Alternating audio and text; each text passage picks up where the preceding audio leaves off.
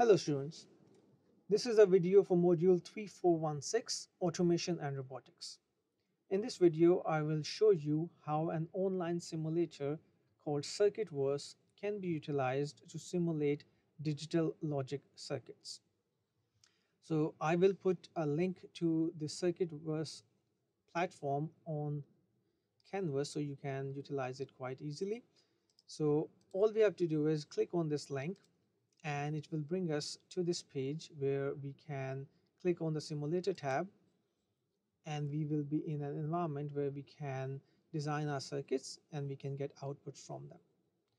So if you see on the left hand side of the pane, you will be able to see a lot of different options available to you. So you have different inputs, you have different outputs, you have different gates available to you, and with all of these options, as you scroll on top of them, you are able to see what these things are. So this is the AND gate, OR gate, NOT gate, NOR gate, and so on and so forth.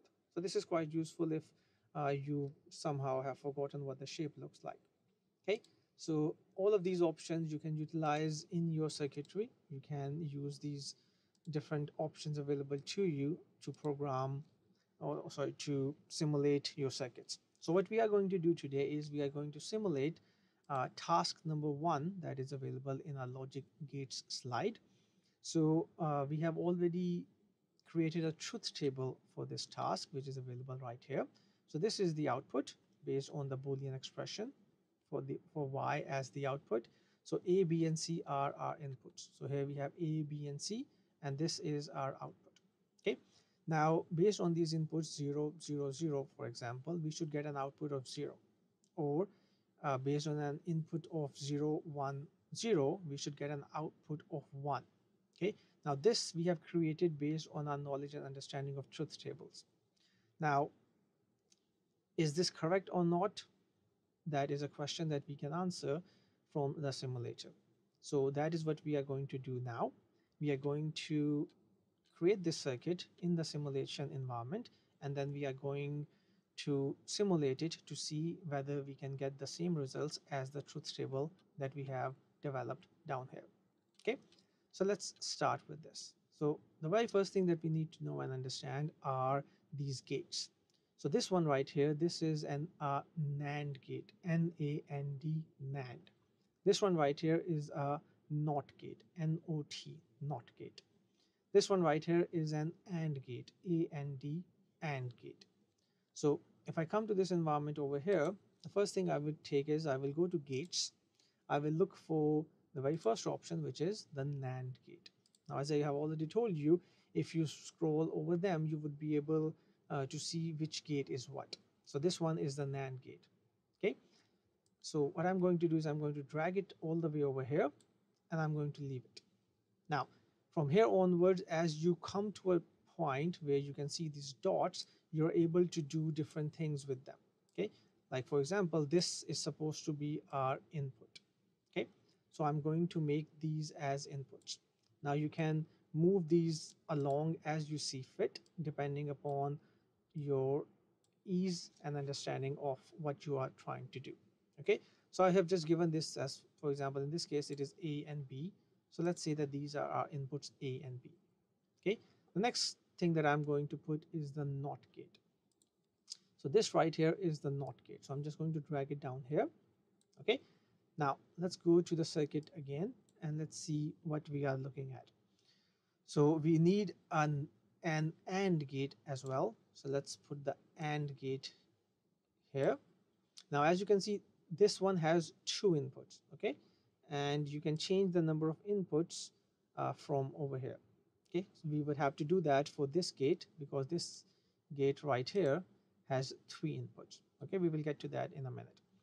So this gate, this AND gate, is receiving 3 inputs, one from the NAND gate, one from your input B, and one from C0, which will happen over here. Okay, so let me first and foremost change the number of inputs on this to 3.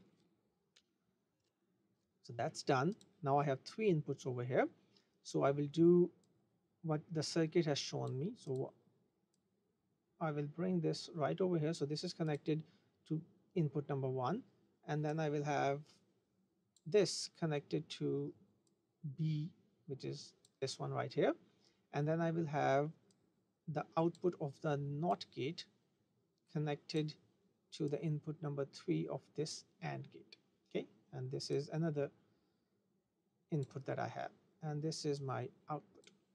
Okay, now just to confirm that we have everything that we need, the NAND gate is giving an input to the AND gate, that is, let's say, input number 1, and then input number 2 is coming from B right here, and input number 3 is coming from C, which is after the NOT gate. Okay, 1, 2, and 3. So it all makes sense. We have the output right here. We have A, B, C as our inputs over here. Now what we have to do is we have to move to the input tab. And now we are going to bring the inputs in, and we are going to attach them with our lines. Okay, now if I click on this, it becomes 1 and it becomes live, so it comes on green. Okay, so in this instance, let's leave this over here. Let's bring another one, connect this over here. Let's bring another one and connect this over here. Now these are the inputs, so it is important that we use the inputs at the place of the inputs and the outputs at the place of the outputs. Okay, you can also see the difference in where these things lie.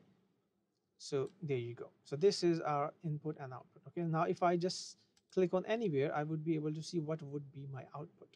Okay, now in this case, based on A1, B0, and C0, I should get an output of 0. Now let's confirm that with our truth table over here. So 1 0 0, 1 0 0, we should be getting a 0, which is correct. This is exactly what we are getting over here. Okay, now let's change that. Let's try something else. Let's try this output where we got the output as 1, and that would be the case when we have 0 1 0. Okay, so let's try that. Let's make this 0. So all you have to do is come to the bottom of this input and click, and you would be able to change whatever you have. You only have 2 states anyways. You have 0 and 1. So we have changed that. So we are looking for 0 1 0. So 0 1 0, and as you can see, the output has changed to 1. Okay, let's try another combination and see if it works. 1 1 1, let's try this one. Okay, if when I do 1 1 and 1, as you can understand, all of them will become live. So here we go, 1 1 1, your output is 0. Okay, so this simulation is proving that the truth table that we have created based on our knowledge and understanding is correct. Okay, so you can utilize this simulator to simulate other examples as well that we have. For example, we have task 2 over here. Okay, so this would be quite a useful tool that you can utilize to simulate things. And if you are uncertain about something and you are not sure how to go about it, simulation tools are quite helpful.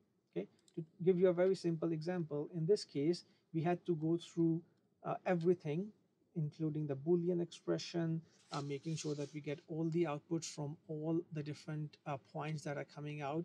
We then had to do the truth tables for all the intermediates that are available within the system, and then the outputs for those intermediates, and then finally we moved over here. However, in this case, all we are looking at the inputs and the output, and the circuit, or the platform should I say, is doing the job for us. So we are able to only concentrate on the inputs, these 3, and whatever the output that will come from it based on the circuit that we have on our hands. So this is quite a useful tool that I would strongly recommend that you familiarize yourself with so that you can utilize it for other tasks as well. Thank you very much.